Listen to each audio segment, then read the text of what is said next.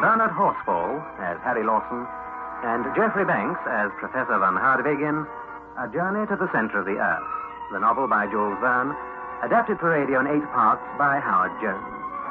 Part 4, The Central Sea. My name is Harry Lawson. I am a nephew by marriage of that now celebrated German scientist, Professor Van Hardwig.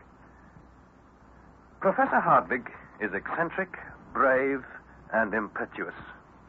Accompanied by our faithful guide, Hans Bjelke, we descended the crater of Snæfell. We journeyed many leagues through subterranean passages. We almost died of thirst before Hans discovered a hot spring. One day, I became separated from my companions, 100 miles beneath the surface of the earth. I was alone, lost in utter darkness. I must have gone mad for a while. I ran about, screaming, dashing myself against the granite sides of the passage. And then, as I lay with my head close to the wall, I seemed to hear a strange, distorted jumble of sound far, far away. I seemed to hear voices speaking my name. Could it be that this passage was a sort of whispering gallery? I believed it must be so. I put my lips to the wall, and I said as clearly and as distinctly as I could, "Uncle Hardwig." I waited. To my distracted mind, an eternity passed. Then, some words reached my ears and stirred my throbbing heart anew. Harry, my boy, is that you? Harry, is that you? Yes. Yes, Uncle. Where are you? I don't know. And your lamp? My lamp is out. Smashed. What about the Handbach, our guiding stream? I have lost it. I see. Keep your courage up, Harry. We will do our best.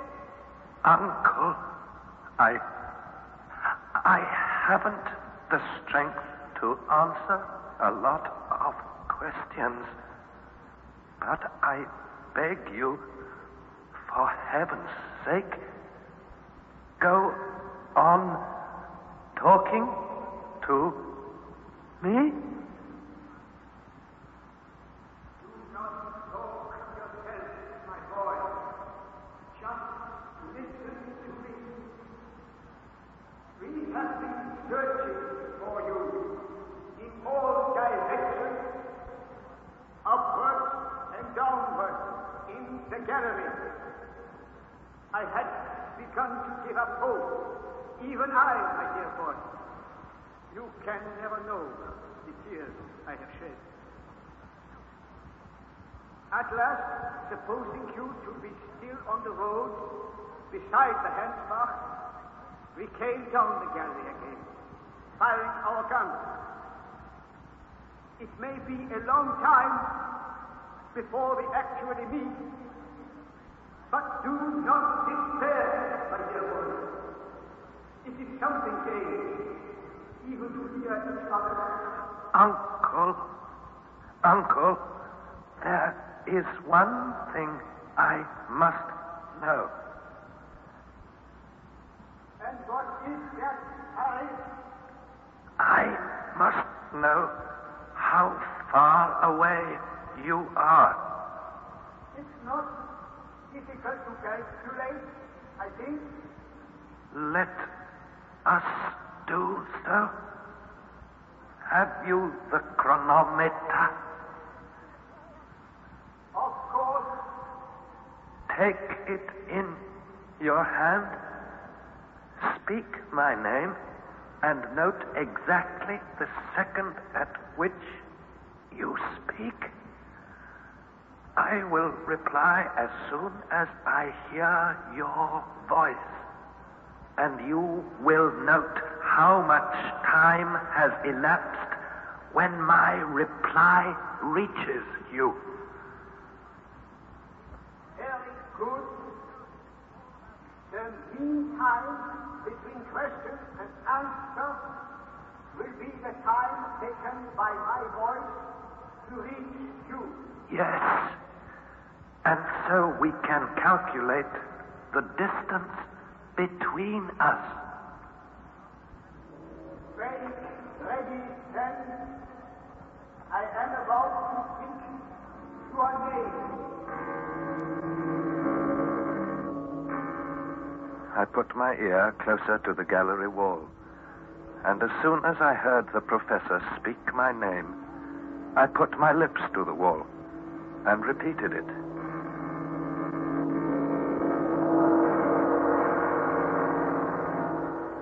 At last, at long, long last, my uncle spoke again.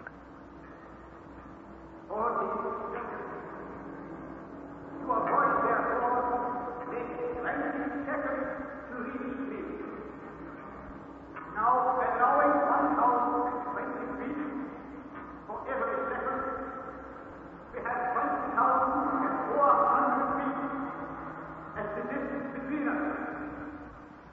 That is a league and a half and 1/8 of a league. A league and a half? But that's 5 miles. We shall get over it, Harry. Depend on us. But in which direction? Will you ascend or descend? Listen carefully. I have reached a vast open space, a kind of bare crossroads with galleries in all directions. The galleries where you are now must necessarily bring you to these crossroads. So pull yourself together, Harry. Take it carefully and continue on your way. Walk if you have the strength. If you cannot walk, drag yourself along. Slide if nothing else is possible. The slope, I think, is steep, probably very steep, but do not fear. You will find strong arms to receive you at your journey's end. Now make a start, Harry. There's a good fellow. Very well. If you think that's best. Once I leave this spot, we shan't be able to talk any more. I'm starting off now. Goodbye, Uncle. Goodbye. Goodbye, Harry. Until we say welcome. Goodbye, Harry, until we say welcome. These were the last words I heard my uncle speak. I rose unsteadily to my feet, but I soon discovered that I could not walk, that I must crawl and drag myself along.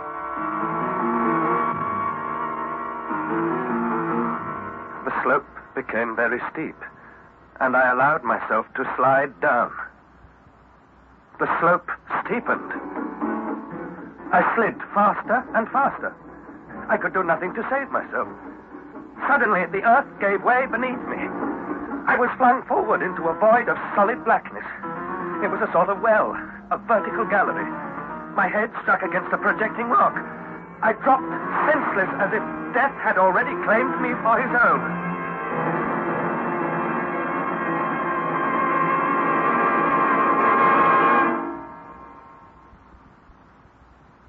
Presently, I opened my eyes. I was lying on some thick, soft coverlets, and all about me was a sort of twilight. And my uncle was watching, his eyes moist with tears, fixed steadfastly on my face.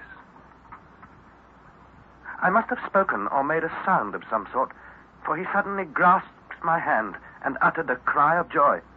Oh, he lives. He lives. Uncle. My dear boy, you are saved. Hans is saved. We were always sure he would be saved. Good day, Master Harry. Good day, Hans. Good day. Well, now that we've met again, tell me where we are. Tomorrow we will talk. I seem to have lost my bearings entirely. I can scarcely remember anything. Hello? What's wrong with my head? It is dressed and bandaged, that is all. Sleep now, and tomorrow we will talk. Yes, tomorrow we will tell you all you want to know. At least tell me now what the time is, and what day is it? The time, the day. Why, it is now 11 o'clock at night, and this is once more Sunday. Yes, this is Sunday, the 9th of the month of August. And that's quite enough. Harry, I forbid you to ask any more questions until the 10th. Which is tomorrow. Now it is best you sleep. Next morning, when I awoke, I immediately looked around me. My bed, which was made up of all our traveling rugs, was in an enchanting grotto where magnificent stalagmites glittered with all the colors of the rainbow. Beneath me was a floor of soft and silvery sand, and everywhere was hazy twilight. No torch, no lamp was burning, but certain mysterious beams of light reached me through the entrance of the grotto. And there was something more. I heard, or seemed to hear, a vague, indefinite murmur, like the ebb and flow of waves upon a shore. And sometimes I truly believed I could hear the sighing of a wind. I began to think I must be dreaming. And even when I assured myself that this really was no dream, that I was fully awake, I began to wonder if my brain had been affected by my fall, and all that had happened to me in the last 24 hours was a frenzied vision of madness. But then I thought, then surely not both my eyes and my ears would deceive me at the same time. No, it was a fact that somehow a ray of blessed daylight had penetrated a fissure in the rocks. But what about the murmur of the waves, the sighing of a wind? Perhaps, thought I, perhaps they have carried me back to the surface of the earth during my illness. Perhaps my uncle has given up the expedition. As I was puzzling myself about these things, my uncle joined me. Good morning, Harry. I fancy you are better this morning, eh? Yes, Uncle. Splendid, splendid. You slept soundly, very soundly, my boy. Hans and I took turn and turn about to watch you. Seemed to us you were improving every hour. Eh, Hans, eh? Oh, yes, he is much better. You know, I'm jolly hungry. I feel I could devour anything you put in front of me. Good. You shall eat. I think you have no fever. I put an ointment on your wounds and bruises, an ointment of which only we Icelanders know the secret. I am sure you are better, much better. My uncle presently put a meal before me, and as soon as I had eaten, I overwhelmed him with questions. He told me that my providential fall had brought me to the bottom of an almost perpendicular gallery, and that I came down amidst a perfect shower of boulders, the smallest of which could easily have crushed me to death. They came to the conclusion that I had dislodged and carried down with me an enormous rock, and riding, as it were, on this fearful chariot, I was cast down and fell almost headlong into my uncle's arms, insensible and covered with blood. Yes, Harry, it is a miracle that you were not killed 1,000 times over. So let us take care, my dear boy, never to separate again. Never. Never to separate again? But that is what I said. Why, what is the matter, Harry? have we or haven't we returned to the surface of the earth? Oh, we certainly have not. I must be delirious. Down in that direction I can see daylight. And don't I hear the whistling of a wind? The murmur of a sea? And is this all that makes you uneasy? Well, surely it's enough. Can you explain these things? I will not attempt to explain them, my boy, for the whole thing is inexplicable. But as to that, you shall see and judge for yourself. My opinion, for what it is worth, is that geological science is only in its infancy, Harry. And we shall astonish the world with our discoveries. Very well. Let me see for myself, then. Not so fast, my dear Harry. After what you have been through, you must take great care before going into the open air. Open air? But when my uncle realized that my unsatisfied curiosity was doing me more harm than good, he gave way. Wrapping myself in one of the coverlets, I hurried from the grotto. At first, I could see practically nothing. My eyes, quite unused to the light, could not bear the brightness, and I had to close them. When I was able to reopen them and to adjust them to the light, I stood motionless, unable to utter a word. Never in my wildest moments had I imagined a scene like this. The sea! The sea! Yes, Harry, the Central Sea. No future navigator can contest the fact that I discovered it, and hence I have the right of naming it the Central Sea. A vast, limitless expanse of water. A shore of beautiful, soft, golden sand mixed with small shells. The long, deserted home of some of the creatures of a past age. The waves broke incessantly with a peculiarly sonorous murmur, and many a dash of spray was blown into my face. A mighty superstructure of rock rose above us to an inconceivable height. On all sides were caves and promontories and enormous cliffs, partially worn by the eternal breaking of the waves through countless ages. And the cliffs faded into distance like a fleecy film of cloud.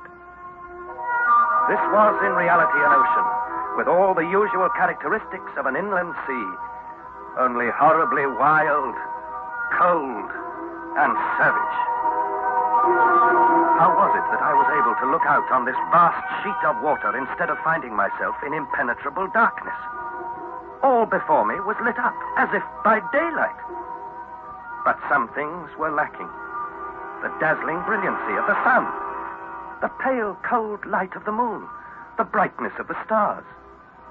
It was evident that the light of this subterranean region, from its trembling and flickering, its clear, dry whiteness, its superiority to moonlight, was electric. Something in the nature of the aurora borealis, only that its phenomena were constant and able to light up the whole of the ocean cavern. The tremendous vault above our heads, the sky, so to speak, appeared to be composed of nebulous vapors in constant motion.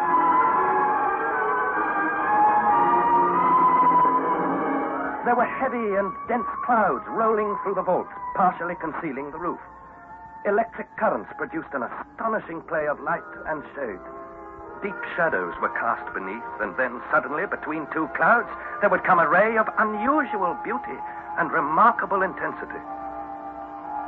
The effect was sad and melancholy. Instead of a noble sky of blue studded with stars, there was about me a heavy roof of granite. In truth, we were imprisoned, confined, as it were, in a vast excavation. But it was impossible to make out the dimensions of the place. The shore on either hand widened rapidly and was lost to sight, and on the distant horizons a haze bounded our view. As to the height, we could see that it must be many miles to the roof. I felt, as I stood upon that mysterious shore, like some wandering inhabitant of a distant planet gazing upon a new world for the first time. I gazed, I pondered, I admired, all in a state of stupefaction, not unmingled with fear. My uncle, who had been watching my face anxiously, now smiled with satisfaction. Ah, splendid. You are getting some color back into your cheeks, my boy. Am I? The air smells good, doesn't it? Yes, Harry. Breathe it in. Breathe deeply. Uncle, how long were we in those fearful tunnels? I mean, how long since we descended the crater of Sneffels? 47 days. 47? The longest days of my life. Oh, come now. We have achieved great things. Do you feel strong enough to stroll up and down for a little? Yes, of course. That's the way. Yes, take my arm, my boy. Slowly now, slowly. We began to walk along the shores of this great lake. After we had walked about 500 yards, we rounded a steep promontory and found ourselves close to a lofty forest. It consisted of straight trunks with tufted tops in shape like parasols. The wind seemed to have no effect upon them, for despite a tolerable breeze, they remained as still and motionless as if they were made of stone. We hastened forward, and I said, "What trees are these, Uncle? I've never seen anything like them." Oh, I am sure you have. It's a forest of mushrooms. Mushrooms? Thousands of mushrooms? 40 feet high? It can't be. Not mushrooms, I grant you, but nevertheless, mushrooms. Let us go on a little. The cold and the gloom in the shade of the mushroom forest were intense, and I was glad to return to the light and comparative warmth of the shores of the lake. We had not gone far when we came upon many familiar trees, growing to an exorbitant size. Trees, gigantic grasses, flowering ferns as tall as pines. Oh, magnificent, splendid. Here we have the whole flora of the transition period spread before us. The common plants of our gardens growing like mighty trees. Look around you, Harry. No botanist ever before gazed on such a sight. A great hothouse and a vast menagerie. A menagerie? What do you mean, Uncle? Look at the dust you are treading on. Bones, my boy. The bones of antediluvian animals. Here, look. The lower jawbone of a mastodon. Yes. And teeth. Ah, yes. The molars of a dinotherium. Here's a leg of some sort. Belonging to a megatherium. Did you ever see anything more splendid? But there, we have seen enough for one day. Let us turn back. Next morning, I awoke early, feeling completely restored. After my illness and suffering, I thought a swim would do me good, and so I plunged into the waters of the Central Sea. It was cool, fresh, and invigorating.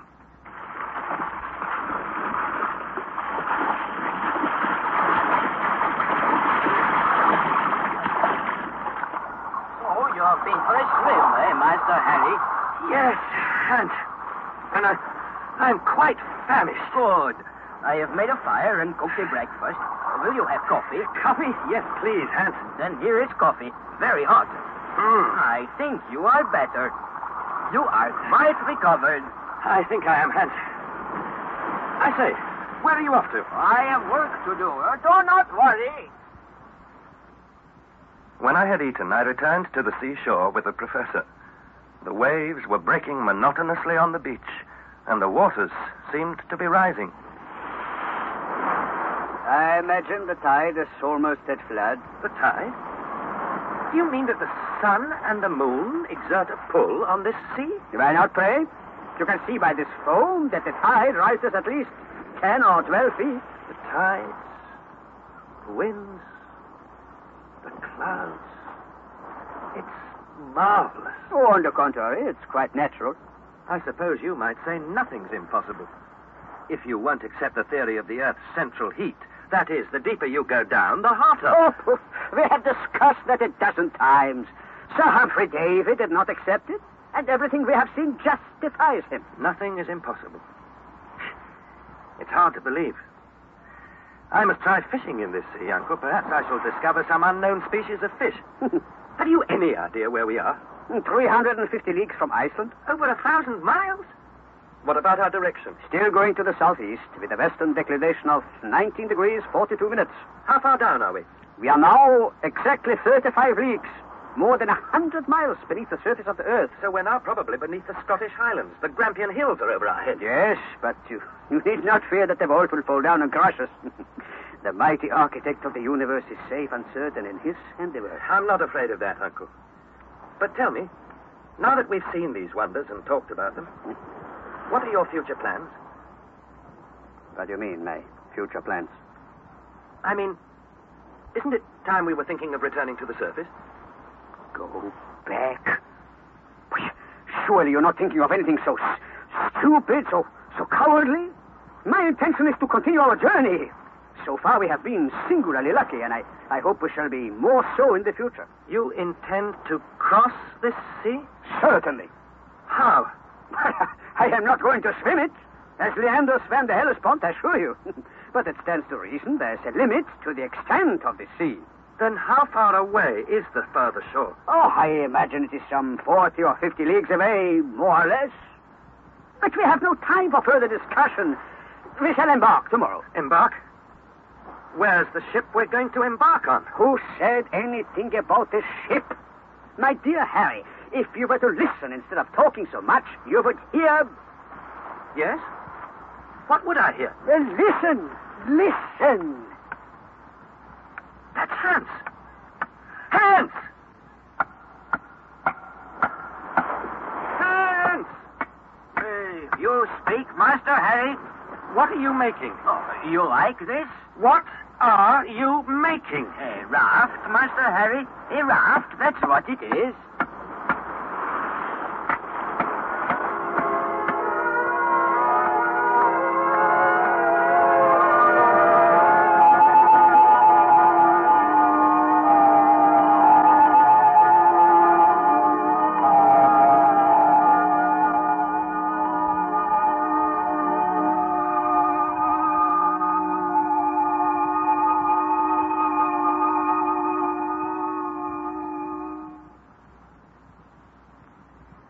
That was the fourth installment of A Journey to the Center of the Earth, adapted by Howard Jones from the novel by Jules Verne.